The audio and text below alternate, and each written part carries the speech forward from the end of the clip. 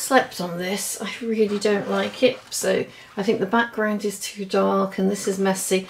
So what I'm going to do, before it can never be altered, I'm going to try and wash out a lot of this background. It happens every so often and we just turn it into mixed media. I'll turn it upside down in a minute. Just soaking it really well, and hopefully most of this will wash out. Dab with a tissue. If it wasn't on a block I would stick it in the bath. But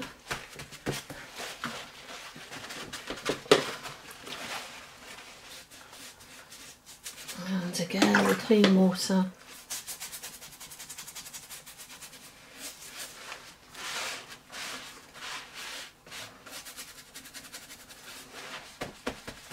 Okay, let's turn it upside down, because this is the bit that's really gone wrong.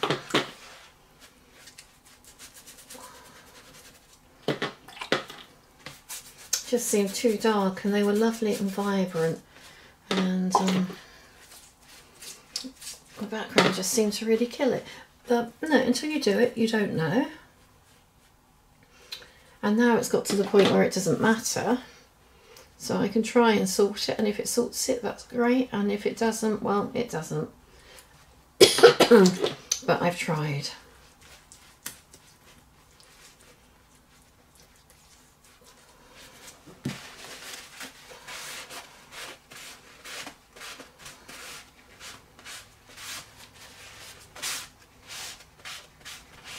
A bit more water, I think. Surprising what you can get out. If you put it in the bath and scrubbed it, you get a lot more out, but I don't want to wreck the rest of the pads, so we're just doing it this way. And it doesn't matter, it'll either work or it doesn't.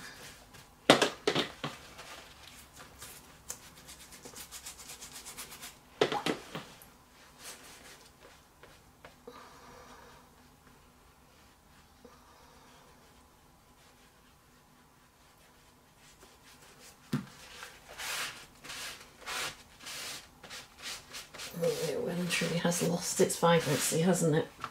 Well, this picture went really, really wrong. So what I'm going to do is try and bring it back. And I'm going to add some iridescent medium, which should soften all this background. It's Winsor & Newton. And the thing is, no, we can always throw this out, but we try and make it work before we do. So over all of that with the iridescent medium. It's an old brush. I tend to use older brushes for doing this, around the figures.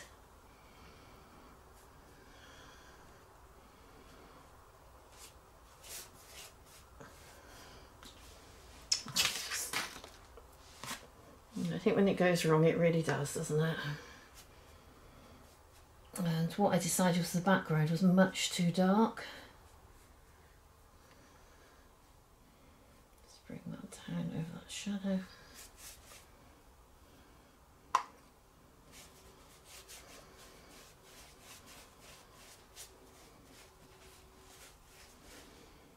And it's a little bit sort of like coating wallpaper.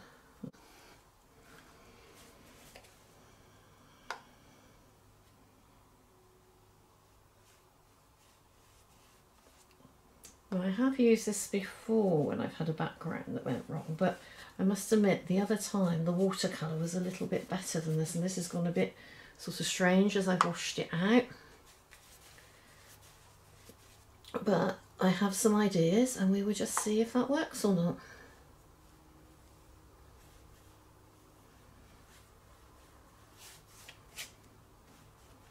Try not to get too many sort of lines.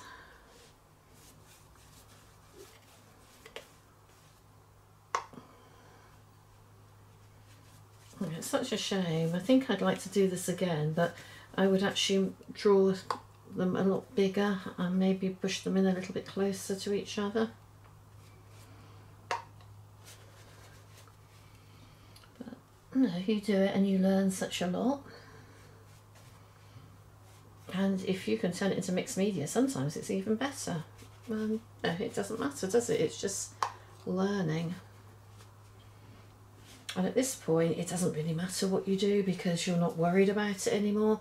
And that can be quite sort of liberating too.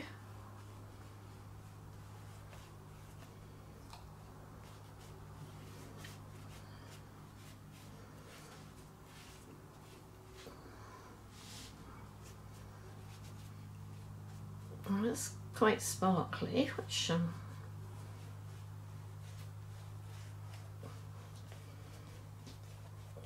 just coat that all over.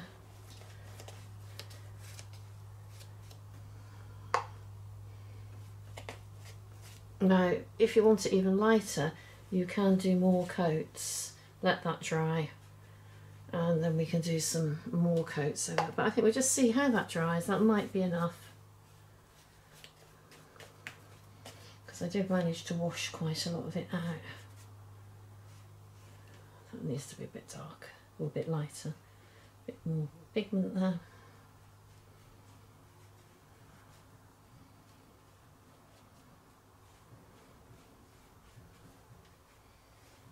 Right, now the thing to do is to let this dry and see what we're left with and if we can make that work.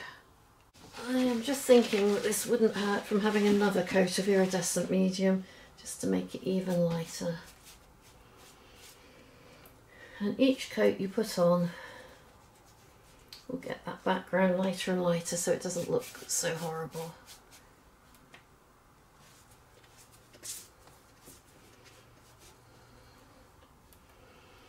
Take that in quite close there.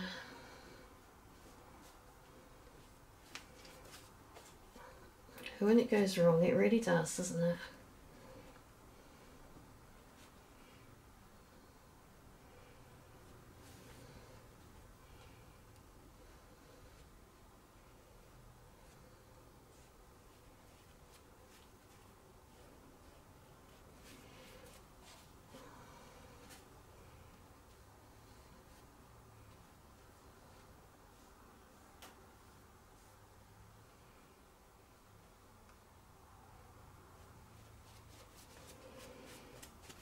Try not to get lines. It is very much like just glossing a door.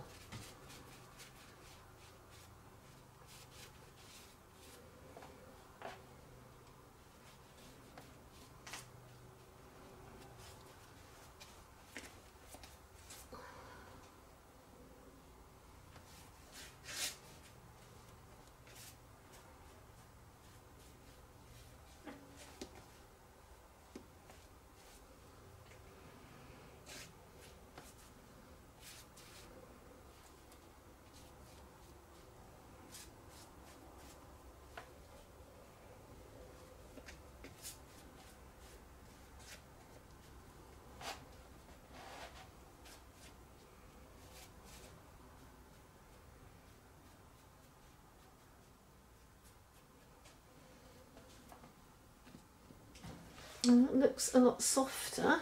So let's see where we go from here. I'm going to get some vibrancy into this, and what I'm going to do is use some of these dyes, I think.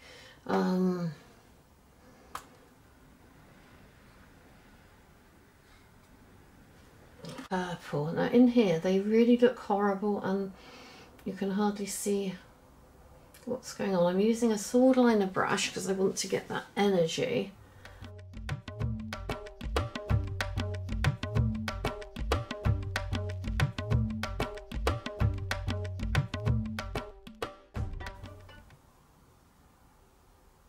And I'm just going to bring back some of the dark shapes. But with this brush, they won't be tight or fiddly because they sort of do their own thing. And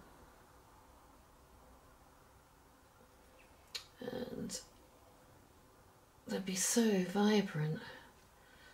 Now this will give me that looseness.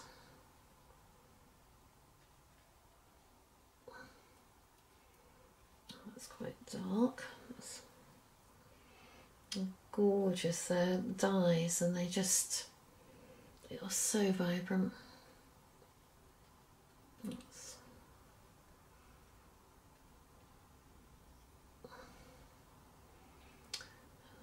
comes out like that. That's going ahead. Get some of that movement. We can even sort of go outside of that a little bit.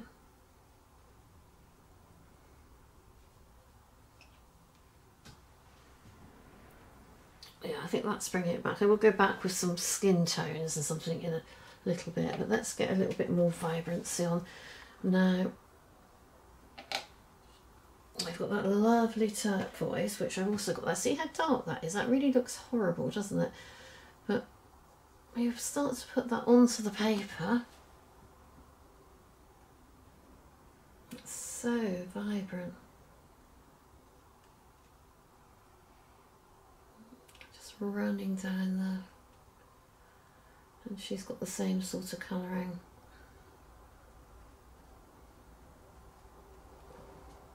I think that's lifting it a lot. And I've got nothing to lose. It's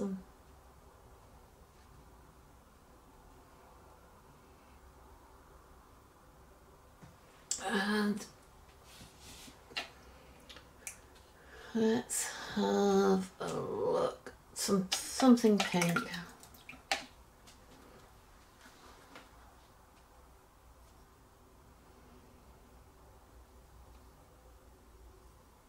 I'm thinking it's probably that one. Let's just try that on a bit of paper. Yeah, that's quite vibrant. You really need to do a colour chart because you cannot tell by looking at these what colours they come out like. There's no one behind, so I'll alter that colour a little bit in a minute. Let's get flowing lines.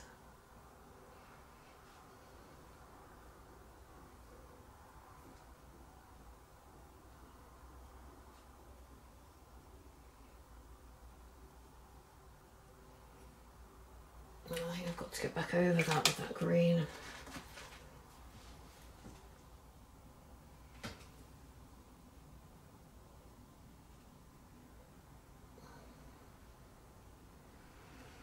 I'm going to use some yellow now. Let's find a nice yellow, something very vibrant.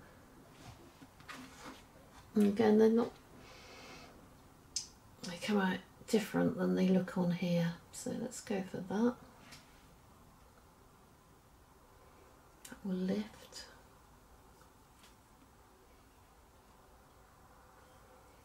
She can have a lot more of that colour on.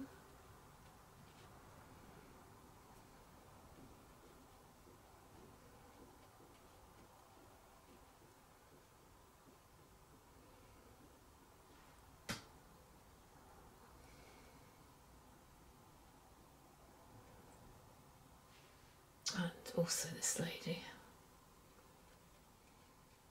So tempted to put some gold in, but I think this will be fine.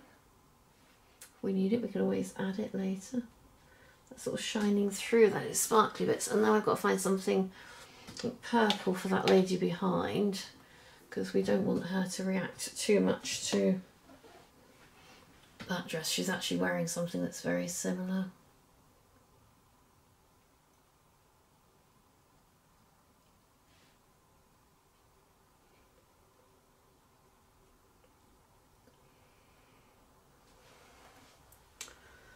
Alright, so far so good. Now I think I used some normal paint. I'm just going to get back some of the skin tone colour. And I'm just going to go for a light red and a little bit of the sepia like we used in the first place, just to bring back some of the skin tone. And let's just pop that around. That's sort of lost some of that shape.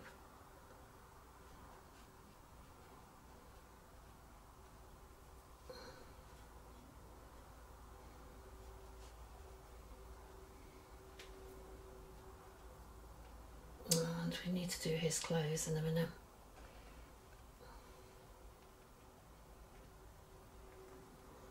Footwear. I'm trying to keep it loose.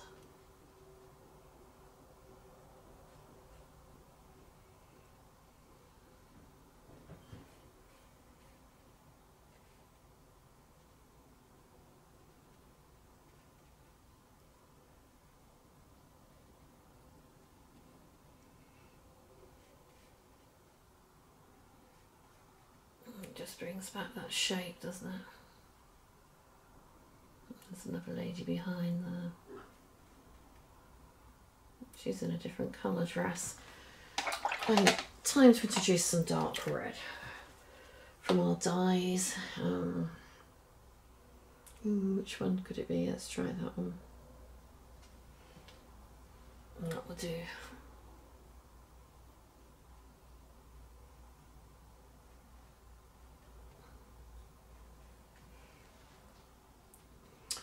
But they're starting to really come alive from there, much better than I thought they would.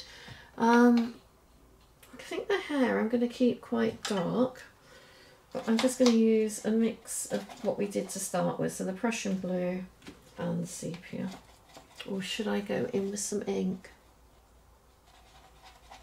Let's try the Prussian blue and the sepia. If that doesn't work, we can always then ink it. No, that's not going to be dark enough. So let's find some ink or dye. Right, so our black. That's the black.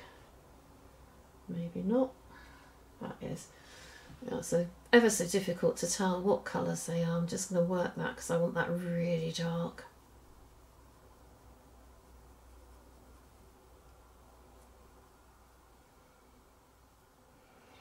And I call this my possessed brush.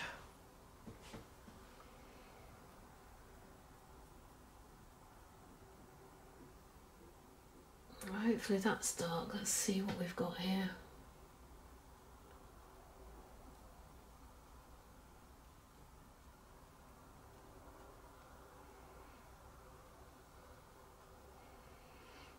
It just gives it a bit of energy, there's a bit of a line there. Let's bring back that shape.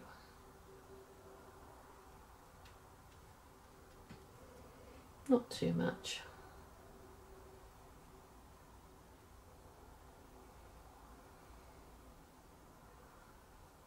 Some green into that in a minute.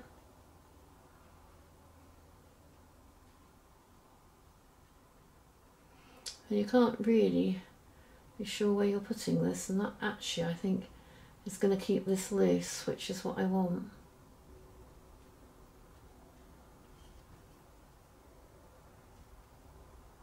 And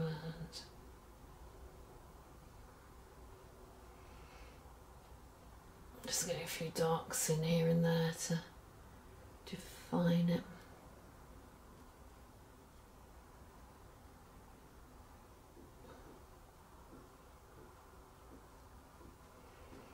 So nice and loose. I had so much movement when they were running down the hill.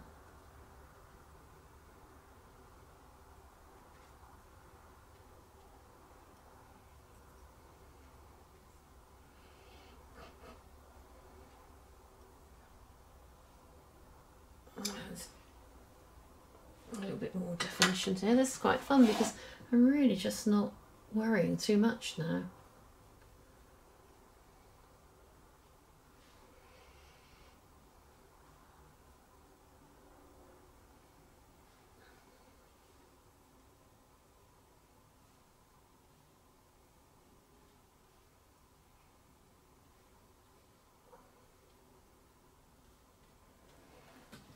Let's just do that little boy. We need to find some green for him. Got a green here. Is that near enough match? It's a sort of greeny grey, isn't it? So that gives it some more colour.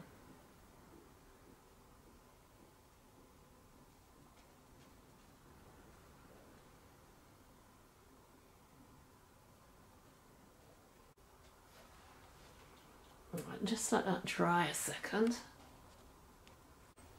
Back to my black. Let's get this little boy's shape back in. It's just amazing to see this happening.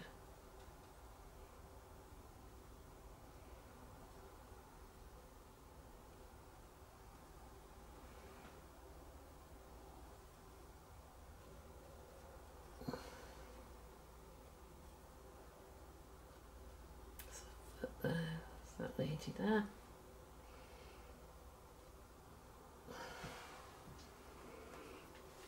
I do feel that I've got the movement now, but we've got this sort of gap, they're sitting there, so what do we do now? We don't want to fill it up too much like before.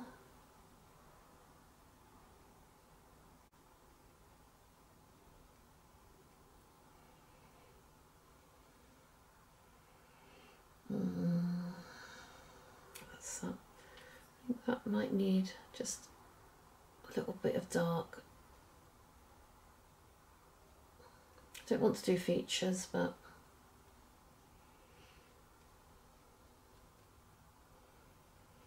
yeah, that's better. Now I'm going to do some coloured inky shadows, just coming off of them a little bit. I'll use my random brush again. So what colour first? Let's try at the back with the turquoise, because they will be reflecting what's, and what I'm hoping is that that will be sort of see-through and sparkly, because it's dyes going on top of that's good. And now for the pink. What pink did we use? It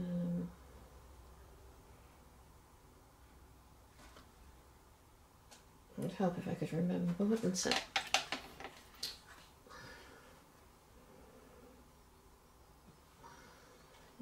That's it. Okay, so the same here, that sort of shadow that's can join up with that one.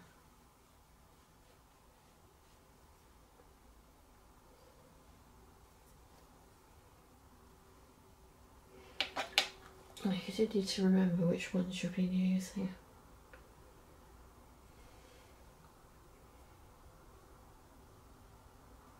And that goes quite light. I quite like that effect. The green for the little boy.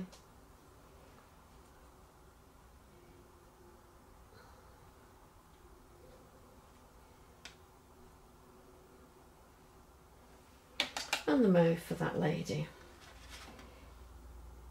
Make sure we have the mauve.